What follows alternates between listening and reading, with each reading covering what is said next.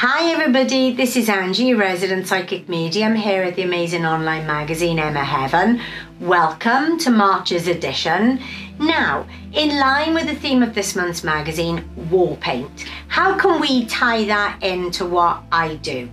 Well, for those of you who've actually been to me for a reading, you hear me say on a consistent basis, like a broken record, as the phrase I like to use, to the natural world, which is the world that sees you on a daily basis, you win the Oscar. Because what do? You paint that picture of who you are that you think the world wants to see. So we get ourselves done up, we do our makeup, we do our hair, because when we know that is what the person the world sees, that's our superpower. Right? For me, I won't go anywhere without my lipstick or my hair done. It is just a thing that, and my nails actually, if my nails are chipped, I won't go anywhere. But that's my war paint. Are you with me? Because that to me is who I am as a person. It's nothing to do with self-pride. I think it just becomes a part of you over time. Now, when you come into my room, that Oscar is left at the door because you come in and I see the real you. The real person sitting in front of me, I see right through to your soul.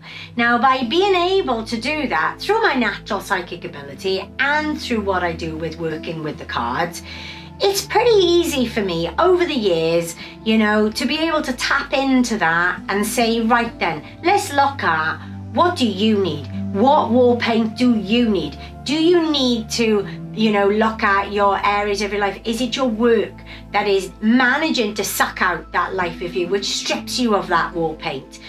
Is it the relationship that you're in that is no longer serving a purpose in your world? There's many different factors on why people come to me for a reading.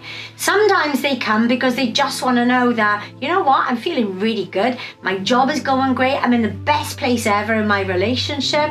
I'm happy. My kids are happy. Now I get to start living again.